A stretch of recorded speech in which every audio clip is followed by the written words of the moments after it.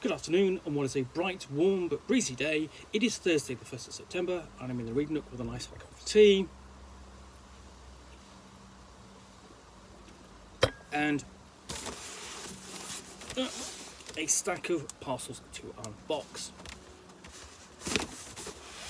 And let's see what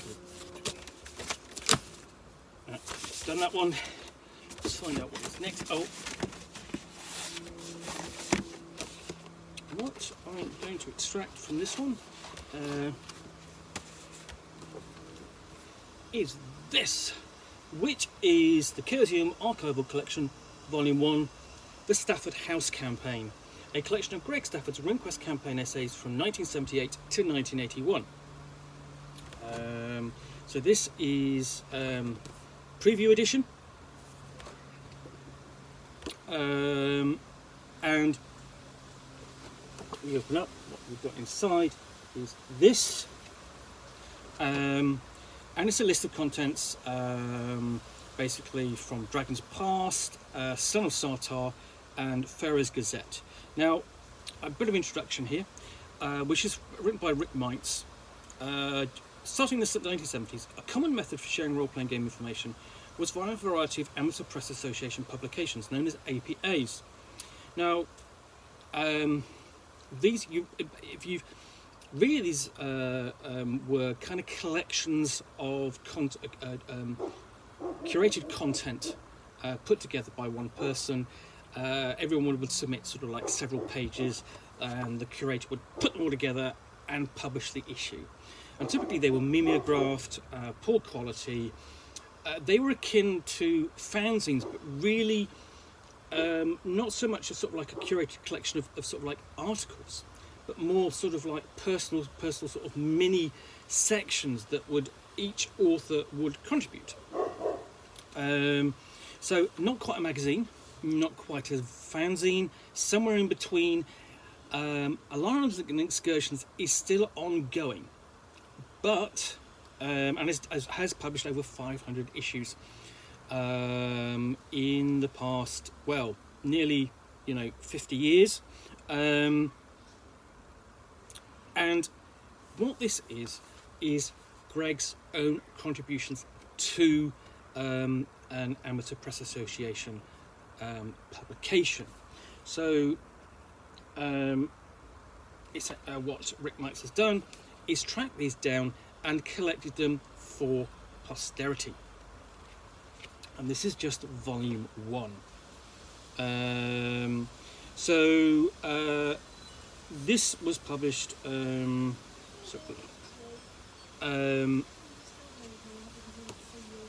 Dragon's Past. This opens up essentially this is where Greg introduces himself, introduces what he's running, and really you get a sort of like, it's almost like here's a letter from Greg introducing himself to the wider hobby, to the reader, and sort of like making this much more sort of like personal than perhaps a magazine article might have done.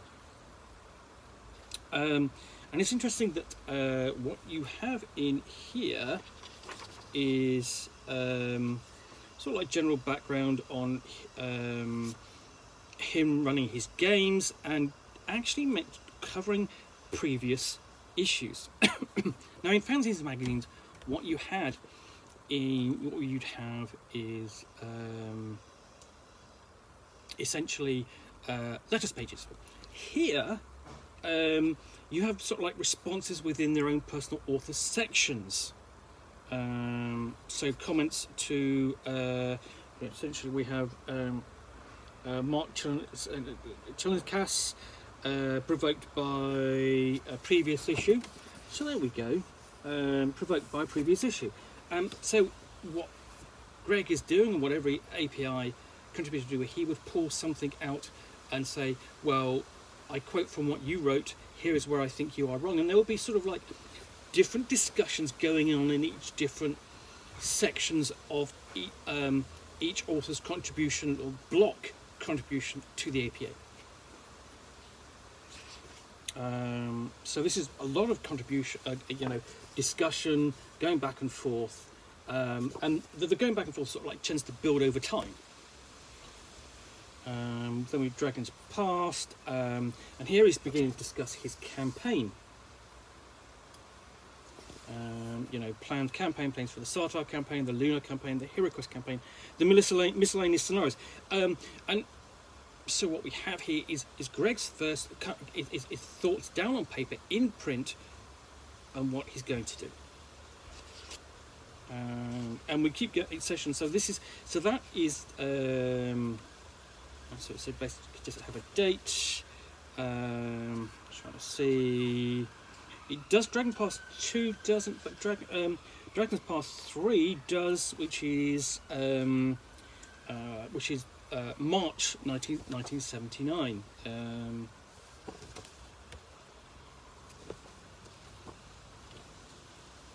So, and then here we have developments here, the latest news of his campaign, 1613. And likely is that this is background and information that he would revisit again and again over the years to come as he develops Glorantha further and further as a commercial product which others could visit and explore. And there isn't, as I said, a lot to really look at in this. It's a lot of big sort of like a wall of text, but it's kind of easy to work out. You actually have sort of like you know, just the campaign overview and how it's flowing through. You know, so we have sort of like it's you know, recent campaign events such as the Stormball quest, and then the adventurers who set out go to the Pharaoh's Palace, Seopolis, as Thriceborn sets out. And then we get to Termitane agrees, Redbird leaves, so on into the cave cleaning, gleaning or cleaning, so on. Just campaign events are described in short paragraphs, almost in bullet form note. And at the same time, then we have a discussion of the military campaign, opening moves in the Sartar Rebellion in ST 1613. And it's interesting to note that you really kind of go with the, you know, in 1979, 1980, Greg Stafford is discussing the year 1613, and really that kind of period of sort of like that decade, 1610 through to 1620, is really sort of where the focus for RuneQuest has been for much of its history. Pushing up on slowly up into the point of the Great Winter, where you have a 1619, 1620, 1621, and so on. And then we get up to the move, and finally get the move of the campaign, moving it forward to 1625 with the release of RuneQuest Role Playing and Glorantha. But here, you know, what we have is a discussion of those early campaign notes and really the inspiration of what's to come. Like, for example, the trip to Miskander's Tower, and I pretty much believe that sort of like appeared more recently in one of the I think it's the Pegasus Plateau. It appears in one of the scenarios in there. And then we actually have, for example, the journey back to Rainbow Mounds, and that's interesting to read through, because you know, literally my player characters are visiting the Rainbow Mountains for the first time right now. You know, they've just almost been taken down by White Eye. Good rolls meant they managed to take him down fairly quickly, but it was a fearsome fight. But I'm doing that as a flashback, so I can play through Return to Rainbow Mounds in the starter set. And we have sort of things like Stormball Day in Boldholm, and you know, just continuing campaigns that Greg was running at this time. So you know, we have campaign updates, records, and history. And then we have actually have a very early, sort of, I say it early, but a breakdown of the Sartar tribes, fairly heavily marked on there.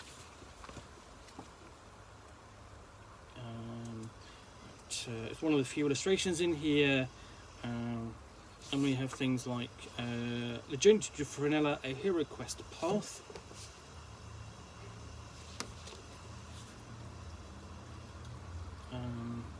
And then the adventures, basically a table sort of like marking out the adventures of 1615 thus far.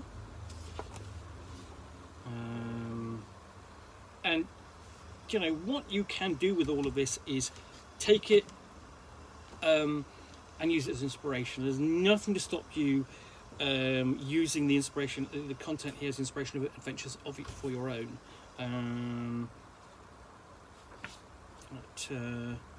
And then we have things like Expedition, 4th Duck Tower. The Duck Tower is a sort of like semi kind of joke, because it really sort of like it comes out of you know, the Dark Tower as a scenario by Genoa Jacques, which Goodman Games is redoing as part of his original Adventures Reincarnated. And then the joke, essentially, you extend to that. You actually have Dork Tower, which is the John Kovlic's continuing webcomic, and also Duck Tower. So the joke gets carried over and twisted. And then we have Son of Sartar, the first issue, an APA designed by Greg Stafford in 1979.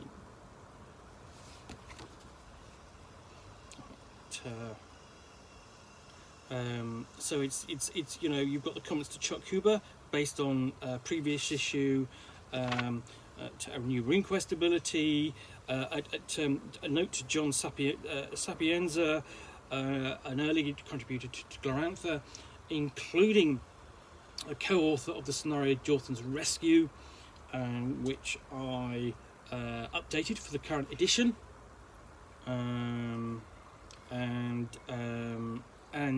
yeah, so you know, here we have a table for Sartarite Occupations chart roll.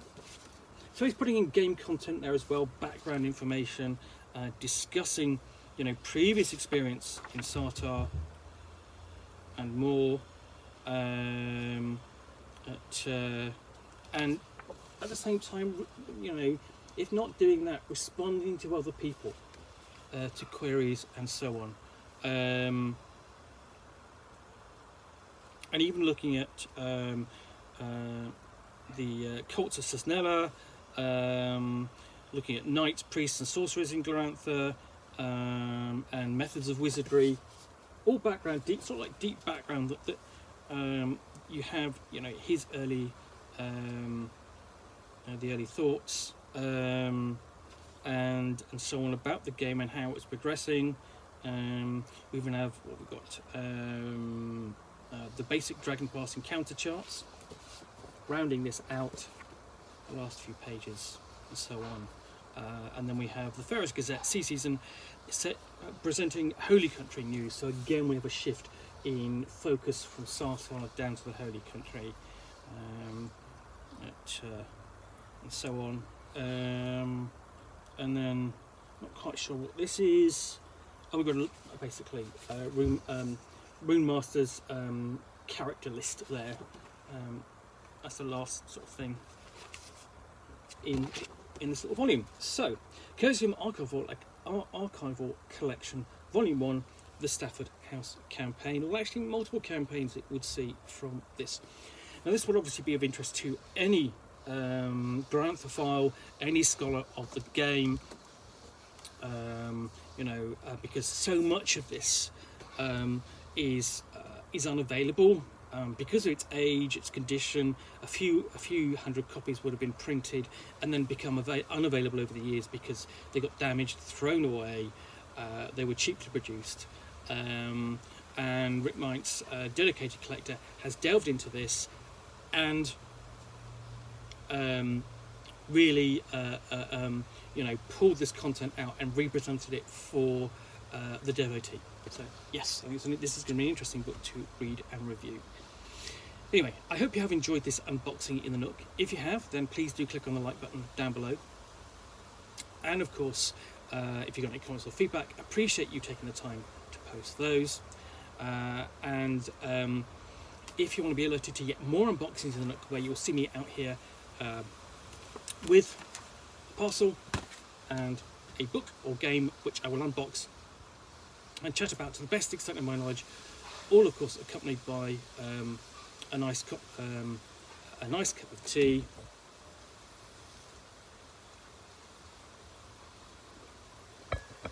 then please do click on that like button down below. Sorry, click on the subscribe button down below. And I would note, this is actually sort of like, I believe this is sort of like an illustration, sort of like a snake pipe hollow. In fact, it might have actually been the cover of the first edition for Snake Pipe Hollow. Anyway, thanks again for watching another unboxing the Nook. I'll be back again soon with another one. Bye for now.